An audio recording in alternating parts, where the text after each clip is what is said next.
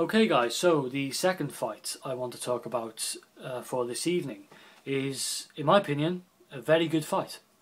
In the heavyweight division, Odlanier Solis going up against Tony Thompson. We know Thompson lost last time out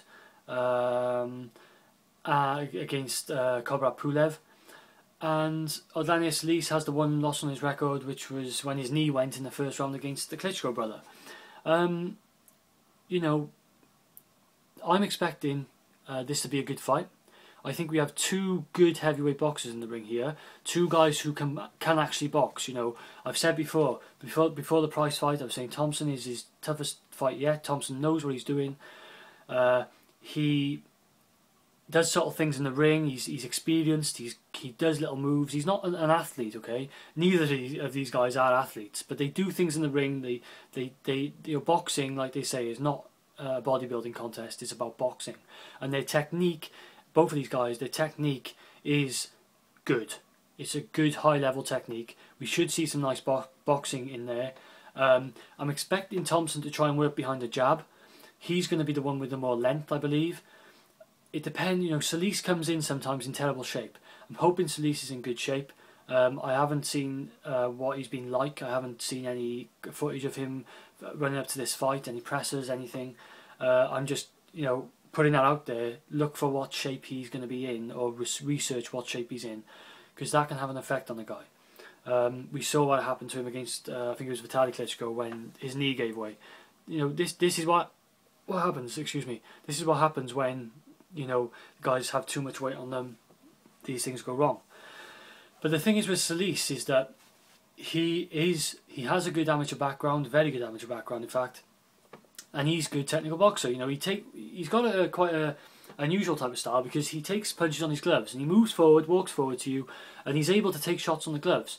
But he's kind of like an Arthur Abraham with head movement, okay? So he's not just taking shots on the gloves and hitting him in the head, so he's sort of taking half a shot here and there. He's got his head moving, but he's willing to sort of palm you off with his gloves as well.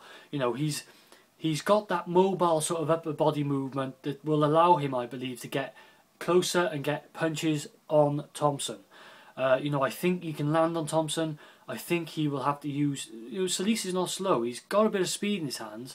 I'm expecting Solis to, to really kind of use his speed to get the punches off in this fight. And I think he can cut the ring off, make it uncomfortable for Thompson, and really land some good quality shots. I'm expecting, I think, my thoughts on this are that Odlanier Solis is going to win by decision. That's my thoughts.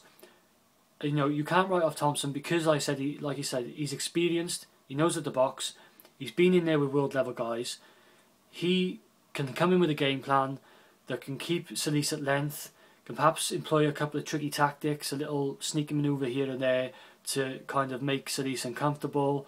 If he's done his homework, trying to make ways in which to try and wear out Solis to make him tired. Because if Solis comes in bad condition, Thompson's going to be thinking, I want to take this fight down the stretch.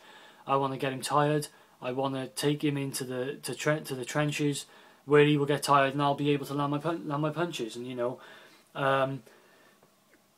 we'll see what happens. I think, like I said, I'm expecting a good technical fight, some good heavyweight boxing.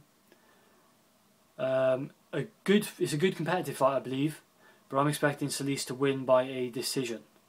Okay, so they're my thoughts on that fight. Please enjoy the fights this weekend, guys. I know my thoughts are relatively brief, but I think I got out there all I wanted to say on that one. So thanks for watching.